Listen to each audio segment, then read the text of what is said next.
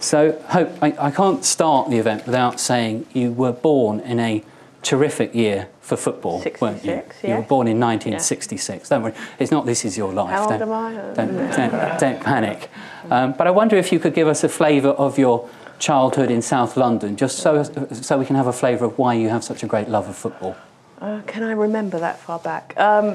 Yeah, I think I grew up on an estate with boys, predominantly. Have a brother, and we were always playing out on the street. And I think in those days it was safe. Well, it appeared safe for children to go out and play on the street till all hours. And I just think I just remember a football always being available.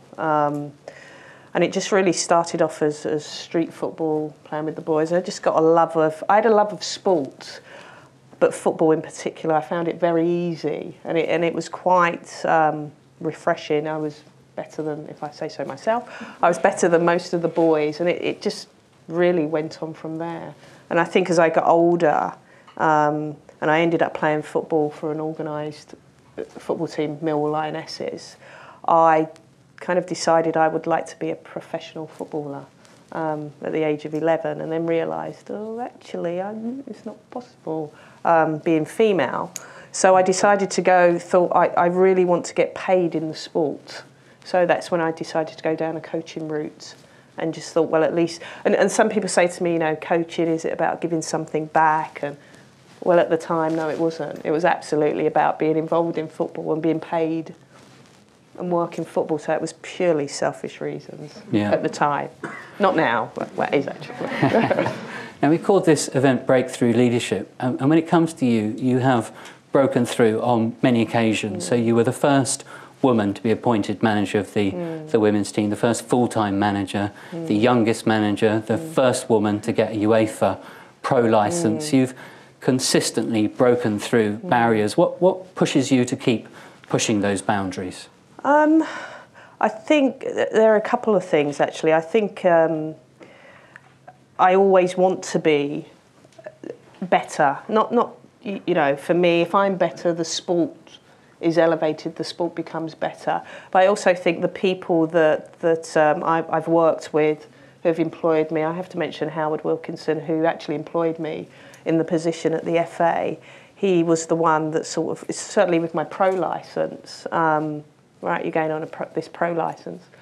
Okay, why? Well, because you have to. Okay. And then I said to him, do I really have to do this? Yes, you do. So he kind of, do it. It will be good for you. And I think I've always had people around me giving me some guidance and, pushing me in the right direction to strive and become better at what I do. So I think the position has allowed me to progress and move forward and given me opportunities that perhaps other people haven't had, and it's allowed me to be the first to do many things. Now, you took over England in 1998, so if people remember back at the time, the men's team was managed by Glenn Hoddle. Yes. And there's a whole series of managers that you've seen come and go. Yeah, there's been a few. Kevin Keegan. Yeah. Sven. Right. Lots and lots. And then obviously we've recently had Roy Hodgson appointed. But what people probably won't know is that you've managed more England games than any other England manager in history, and you overtook Sir Walter Winterbottom, who managed from 46 to 62. What does that mean? How important is it that you achieved that? I didn't realise until it was obviously highlighted. It feels like I've been doing the job a lot longer. It isn't easy. It is hard work. As everybody in this room, if you're in that sort of managerial and leadership position, it is challenging. I think it's very women's football. The environment of women's football is very different to men's football. Thankfully, at the beginning of my career as a manager, it wasn't results orientated. So had it have been, I think in my first year I would have probably got the sack. So the time has allowed me to develop a program, put people in place. It's allowed me to build and build year in, year out.